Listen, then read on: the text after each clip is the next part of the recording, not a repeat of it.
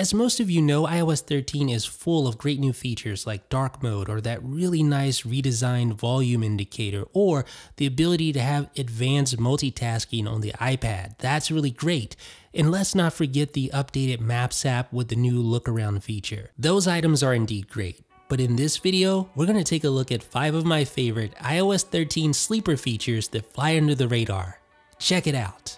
Thanks for watching 9 to 5 Mac. Be sure to thumbs up, click the subscribe button, and then enable notifications with the bell icon so you won't miss any upcoming videos. The first item on our list is Auto Join Hotspot, and this is a really great feature for those of you who have iPads that only have Wi-Fi.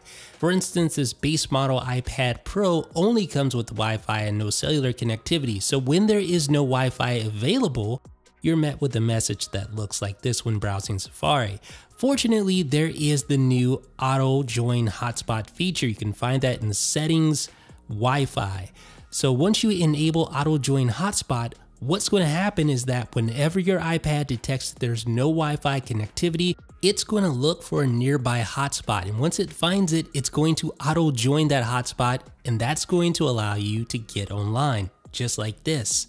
And all this happens automatically, so you don't have to go in and manually connect to your hotspot. No, your device will auto join that hotspot. Now let's talk about persistent personal hotspot. I have an iOS 12 device right here that's connected to an iOS 12 personal hotspot. I have an iOS 13 device here connected to an iOS 13 personal hotspot. I'm going to put both of these devices to sleep, start our timer, and watch what happens thanks to the new persistent personal hotspot feature. You're going to notice that even after 10 minutes, the iOS 13 device remains connected to the personal hotspot, allowing you to get push notifications and messages all while the device is asleep. So you can see right here that the personal hotspot is still connected after 10 minutes.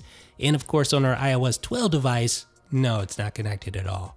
Cursor navigation is a brand new feature that allows you to simply tap and drag your cursor to move it precisely where you want it in the editing view.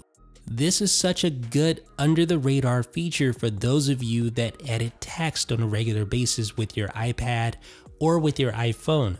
Now, of course, iOS 13 and iPadOS 13 still have the trackpad mode that allows you to move your cursor around that way, but I find that that's less precise than the new cursor navigation in iOS 13, and for iPadOS 13 users, even when you have an external keyboard enabled that disables the software keyboard, you retain the ability to adjust the cursor insertion point with ease. It's far from the flashiest feature, but it's one of my favorite new additions in iOS 13 and iPadOS 13. The new Quick Path keyboard brings swipe to iOS devices. Now, of course, this isn't the first time we've seen swipe on an iOS device. There are lots of third-party swipe keyboards that you can download from the App Store. The problem is you have to go into Settings, General, Keyboards, add a new keyboard, and then select your keyboard, and then tap the globe icon to switch to your keyboard. So a lot of steps you have to go through, but once you finally do get them, some of these third-party keyboards are actually pretty cool, like SwiftKey works pretty well. But again, these are third-party add-ons from companies outside of Apple. But in iOS 13, Apple brings native swipe functionality to the stock default keyboard, just like that. And that's the big thing, it's native, it's built right in, you don't have to add any add-ons. So you can swipe like this between each key and it will spell out words. So it works like other swipe keyboards, except it's built into iOS. And my final new sleeper feature is the ability to silence unknown callers. This is such a nice feature. So you can find the silence unknown callers switch by going to the Settings app and opening the Phone section.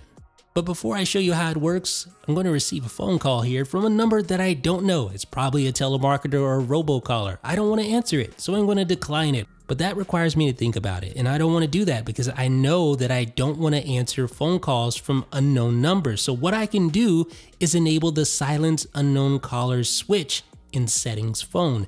And this makes it so that incoming phone calls from unknown callers are silenced. In fact, it doesn't even present an incoming call screen, which is great. So I've received that call again, but this time notice it just says missed call, no incoming call screen, and it's going to send that caller to voicemail. So great. So ladies and gentlemen, that is a look at 5 of my favorite sleeper features for iOS 13 and iPadOS 13. Which one is your favorite feature, and are there any additional sleeper features that you think should be included on this list? Be sure to like and subscribe if you appreciated this video, and let me know what you guys think down below in the comment section. This is Jeff with 9 to 5 Mac.